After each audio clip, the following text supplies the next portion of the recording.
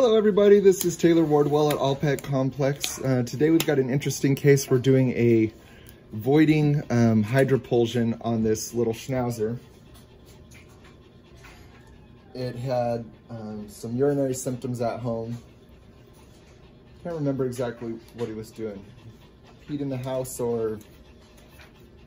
Oh, he had foul smelling urine and he had peed in the house. And so we did a urinalysis on him. Urinalysis was boring, but using the ultrasound to collect a cystocentesis, we saw some stones in the bladder.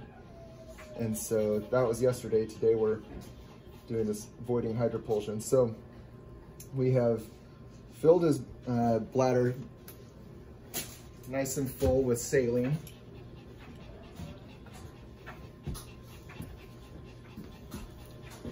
Now, hopefully I'm not standing in the way while I do this.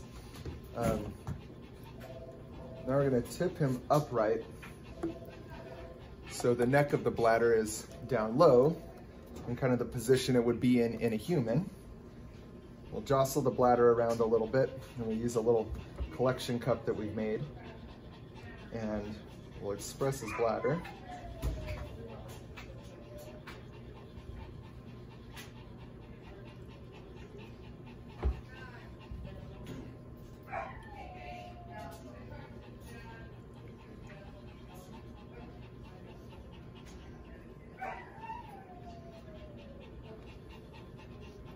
There we go. And then see if we can get it to show up on here.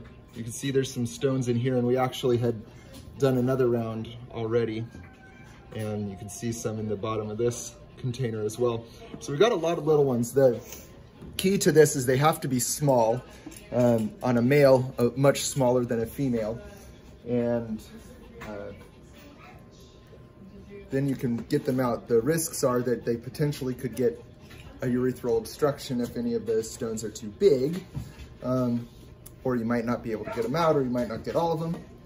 So we'll check with an ultrasound real quick and see if we got all of them, because they don't appear to be very radiopaque, and I'm not sure whether that's due to the size of them or if they're a type that just isn't radiopaque.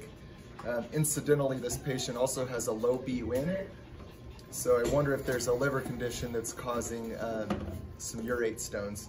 So it appears that we've gotten all of them, and so we'll send these stones off for analysis and make recommendations on how to hopefully prevent them from there. All right, thanks for watching. If you like this video, be sure to like and subscribe, and we'll hopefully be back soon with more videos. Thanks.